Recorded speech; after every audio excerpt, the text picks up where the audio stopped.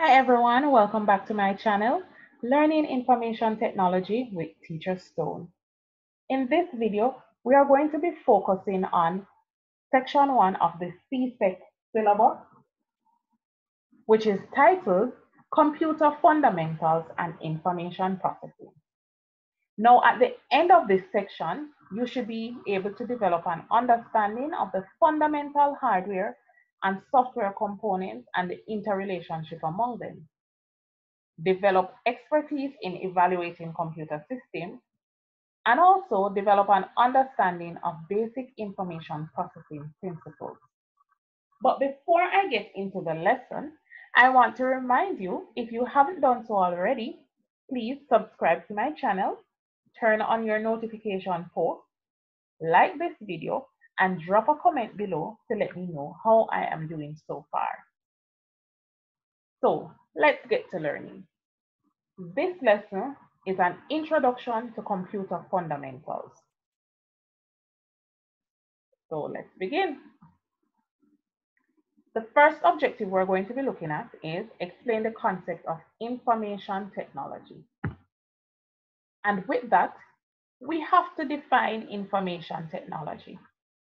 Information technology may be defined as the use of computers, storage, communication, and other physical devices to create and share all forms of electronic data.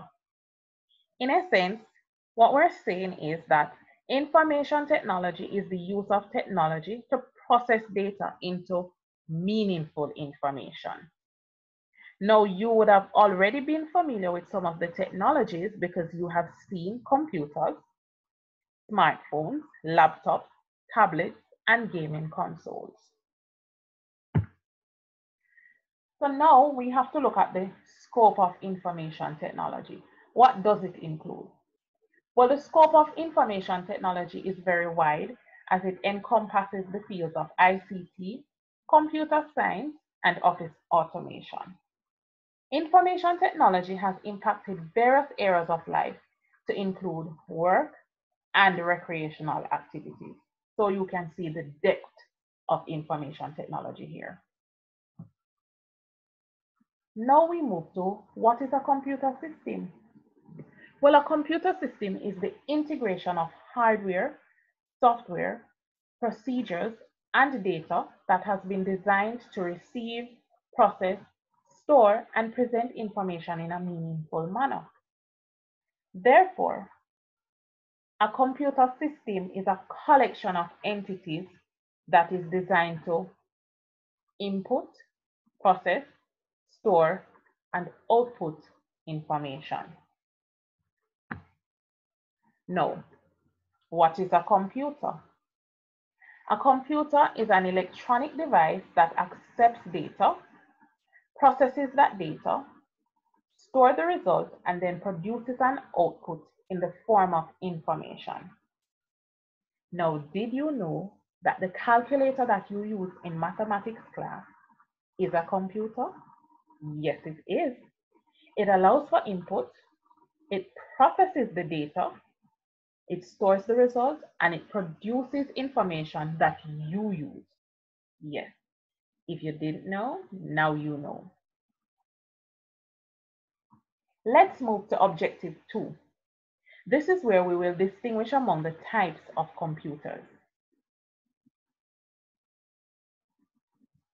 There are 5 major types of computers, namely supercomputers, mainframes, desktop systems, mobile devices, and embedded devices.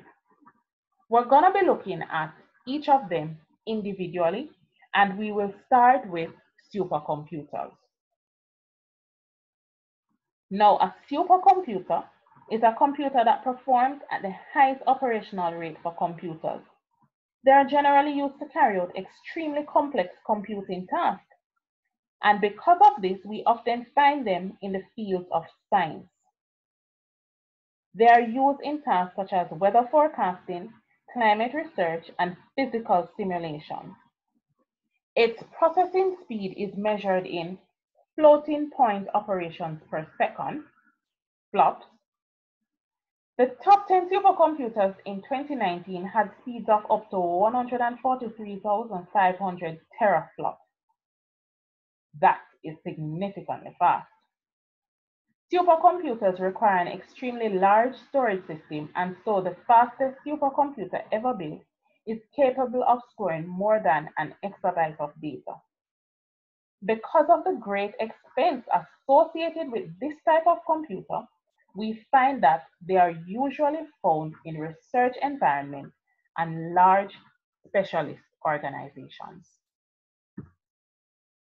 The next type of computer that we'll be looking at is mainframes. Now, a mainframe computer is known for its large size, storage capacity, processing power, and high level of reliability. They are mostly used for transaction processing, such as tracking and billing. So I want you to consider this. The next time you ask your parent to purchase that new gaming console online, that transaction will be processed by a mainframe. Now, it has been reported that some mainframes can handle 1.1 million transactions per second. Isn't that just amazing? Right. Now we move to desktop systems. This one you might be very familiar with. A desktop computer is considered to be a computer system that has been designed to fit on the top of a typical office desk. It is used for a wide range of common tasks. They can be found in schools, homes, and offices. Their processing speed, memory, and storage capacity varies, but are installed on the device. Now, as you can see with the picture, the desktop computer comes with the system unit, the monitor, the keyboard, and the mouse. The next type of computer is mobile devices. A mobile device can be defined as one that is small enough to be held and operated in your hands. It is definitely made for portability. The Samsung Galaxy S20 that was released in March 2020 uses the Snapdragon 865, which has a processing speed of up to 2.8 gigahertz. Isn't that noteworthy? Mobile devices vary in size and storage capacity, but the storage capacity can be expanded by using a memory card. Finally, we look at the last type of computer, embedded devices. An embedded device is a specialized device that performs a few specific tasks and is usually contained within another system.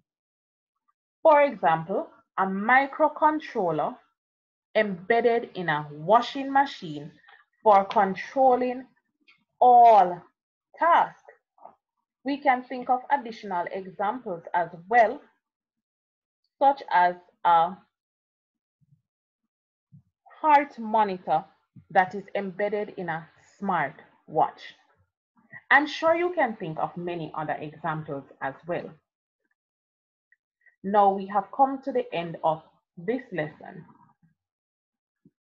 I thank you for watching, and again I remind you to subscribe to my channel, Learning Information Technology with Teacher Stone. If you have any questions, you can post them below and I will respond to them. Additionally, you can send me an email at litwithteacherstone@gmail.com. I'm asking that you head over to Instagram as well and follow me over there. Lit with Teacher Stone. That's LIT with Teacher Stone. You can send me a DM there as well. All right. Thanks for watching.